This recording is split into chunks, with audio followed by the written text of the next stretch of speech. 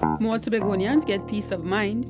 Chief Secretary reaffirms commitment to the development of Tobago's human resource, and we give you the details of various sporting events from last weekend. Info Update, bringing you the latest news, views and reviews, along with responses, comments and events affecting you. Brought to you by the Information Division of the Tobago House of Assembly. Chief Secretary Orville London distributed leases to 4 persons who have been long-standing occupants of the Adelphi estate.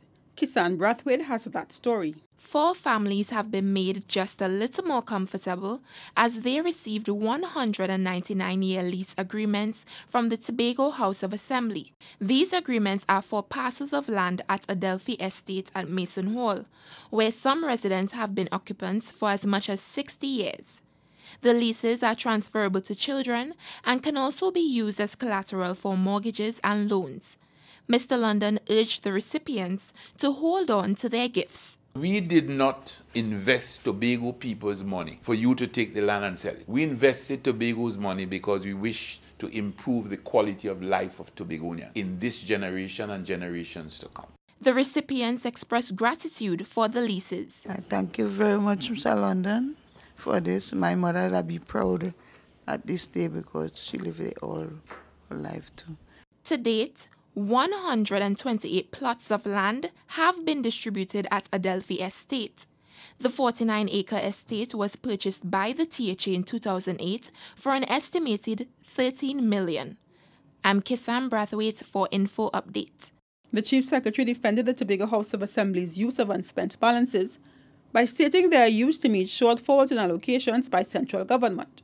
Unspent balances are used to pay the salaries of CPEP and URP employees and other development needs such as tuition fees for students. He said the Tobago House of Assembly provides financial assistance to many Tobagonians on an annual basis. He said last year the Tobago House of Assembly requested $7 million but only received $500,000. Mr. London says although the central government has always been cynical in their approach to treating with Tobago's human development needs, he says the unspent balances are prudent savings which provides for the island students. From here we move to sport to give you a roundup of last weekend's sporting events. Umadara Mills has that report.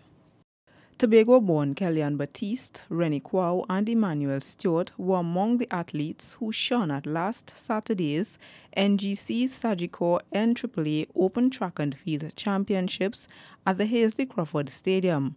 Kellyanne ran an impressive 10.84 seconds to win the women's 100 meters and claimed another national crown.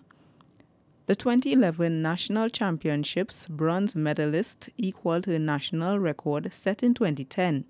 A mishap in the men's 100-meter race saw Rennie Kwao promoted from second to first after world junior champion Marcel Sidinho was disqualified from the first place for running out of his lane.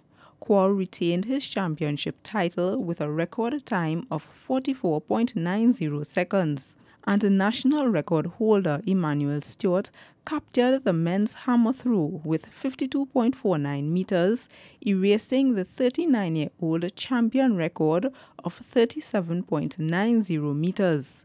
Also in sport, the Tobago House of Assembly, in collaboration with the Trinidad and Tobago Dragon Boat Federation, hosted the 5th Dragon Boat Festival at the Pigeon Point Heritage Park yesterday.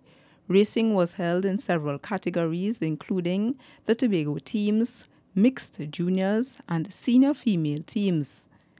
Wassa Aquaforce Dragon Boat team placed first in the Tobago senior category, while Oceanus was second, and the Office of the Chief Secretary's Dragon Boat team finished third. Aquaholics of Trinidad was the competition's overall winner. I'm Umadara Mills for Info Update. That's it from all of us at the Department of Information. I'm Lois Vincent and you've been listening to Info Update.